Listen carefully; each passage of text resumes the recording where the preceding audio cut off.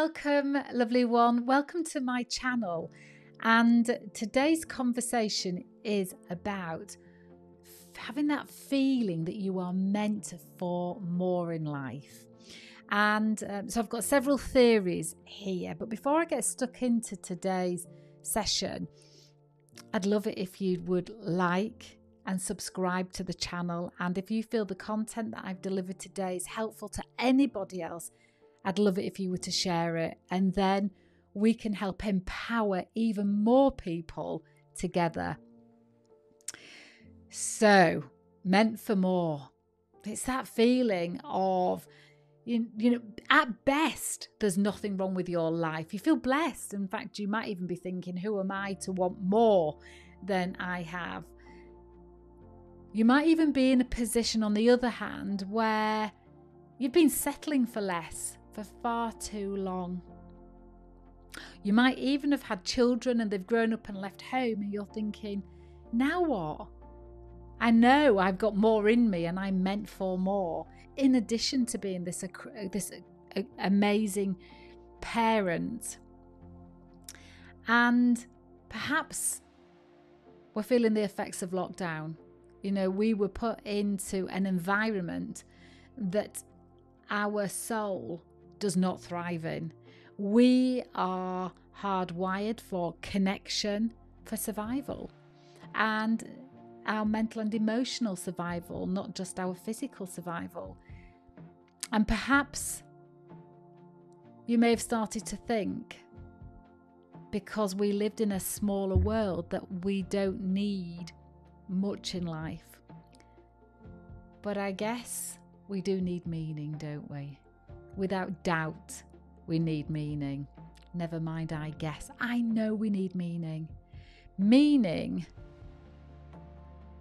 makes us feel that we are worthy, that we are valued, that we are giving more than we are taking.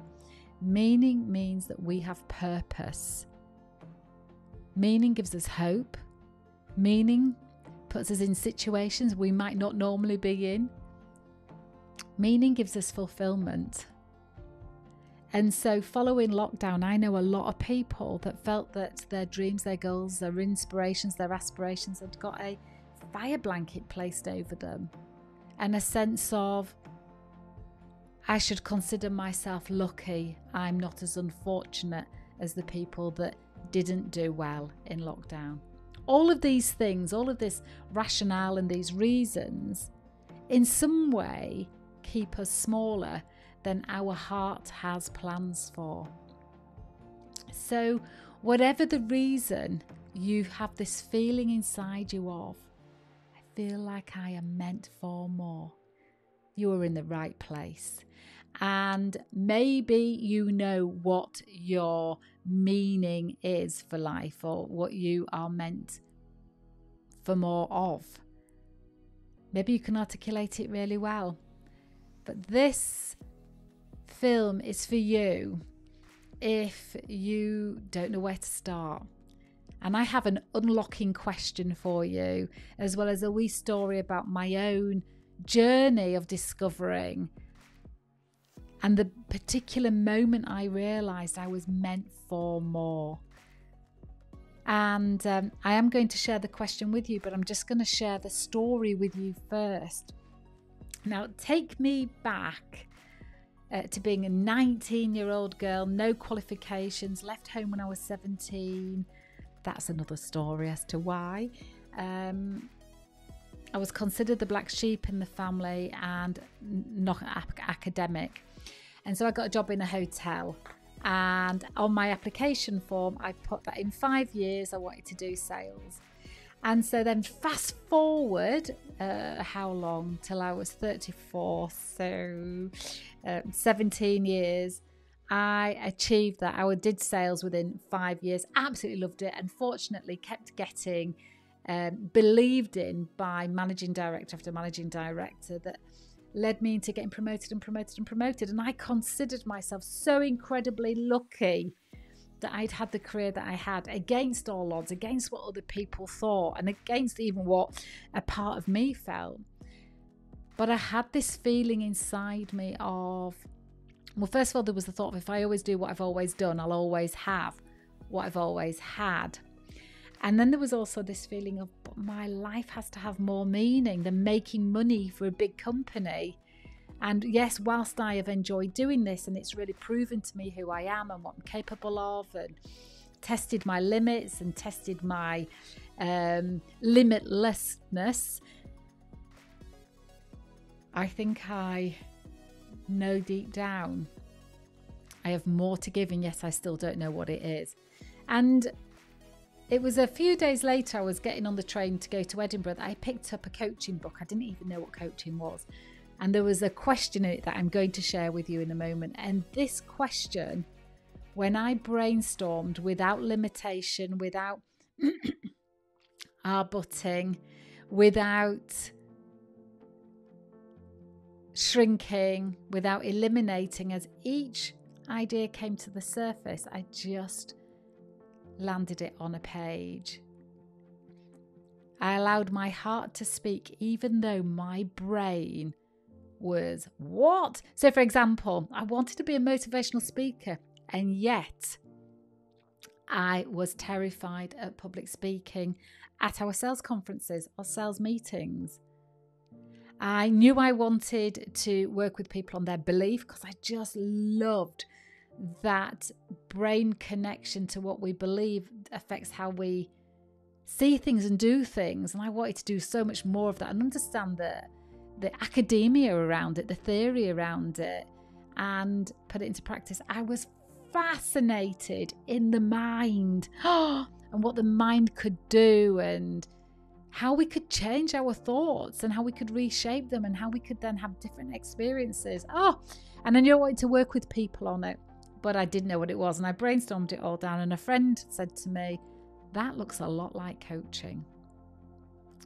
And so I explored what that was. I was careful who I shared that thinking with, that exploration with, which is what I'll encourage you to do, is to incubate it like a baby. You know, it's in its premature stage. So we incubate it, we protect it, we nourish it, we love it, we allow it to grow. And I'd like you to do the same with your discovery from this question I'm going to give you in a moment.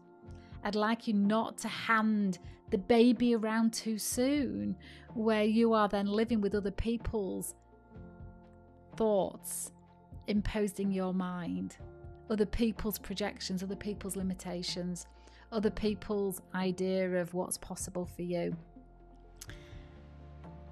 So once I had become really clear, I trained to be a coach, a business coach, master practitioner of neuro-linguistic programming and hypnosis. Then the question again unlocked another thinking a few years later, and I became a firewalking and empowerment instructor, an advanced instructor, master instructor, now master trainer of instructors, where I get to do this amazing work with people where they become instructors, that they unlock people's potential themselves. Honestly, when I answered this question that I'm going to give you 20 years ago, I could not imagine this life I'm living now, that has so much meaning in it, in everything that I do, in everything of who I am.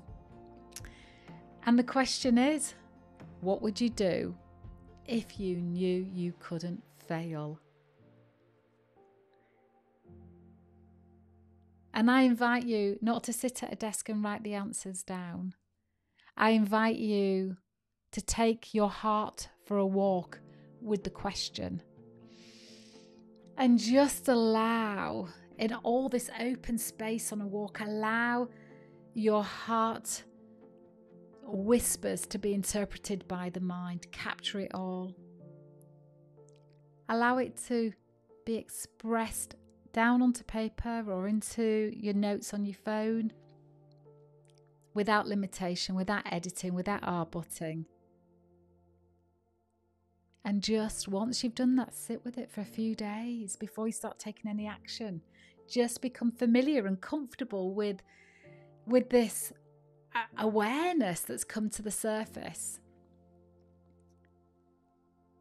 And then the journey begins. But that awareness part, having the courage to sit with that awareness part, is king. Absolutely is amazing. And if you find that when you've come to answer that question that you've been blocked in some way, might be fear, it might be over considering other people, it might be the attachment to certainty, you can get in touch with a coach. I personally do one-to-one coaching sessions with people as part of a program where we unlock that meaning of more, of purpose. We unlock it, and we unlock, therefore, what would my vision be to live in meaning and purpose? How would that look in my life? What would my goals be? What would I need to stop doing? What would I need to start doing? Who would I need to include? Who would I need to exclude? How do I go about it? And that is such an amazing journey to take with a coach, because certainly from my point of view, my interest is in your living your life on your terms with meaning that matters to you. You know, some people embark on the Firewalking and Empowerment Instructor Training course, that they start on it thinking, oh, I'm going to be a firewalking instructor, and then realise that what they got out of it in addition to that was an unlocking of their own empowerment, their own understanding of themselves, their own expression and awareness. So lovely. If you want help with the question, if you want the help with implementing it, if you want the help with the journey, then please get in touch. I'd happily have a conversation with you. You can have a little consultation to see if I feel a fit for you, or you can go to another coach and see if they're a fit for you. I hope this has been helpful to you. I will never forget the moment I realised I was meant for more. And it reoccurs as I grow and expand in life. So if this video has been helpful, please like, share and subscribe. And until next time, have a really great day. Sending you lots of love. Mwah.